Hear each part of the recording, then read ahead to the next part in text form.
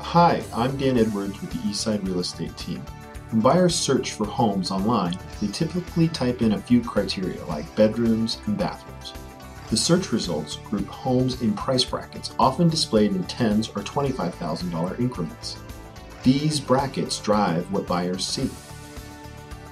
If you price your home out of its optimal price bracket, the buyer could find your home among hundreds of others, which may be larger, newer, and have more features and amenities in comparison to yours. By pricing your home in the next price bracket, your home could be eliminated without ever being seen by the right buyer. What's the best price to sell your home for the most money in the least amount of time? Find out by contacting me today at 425-200-4093.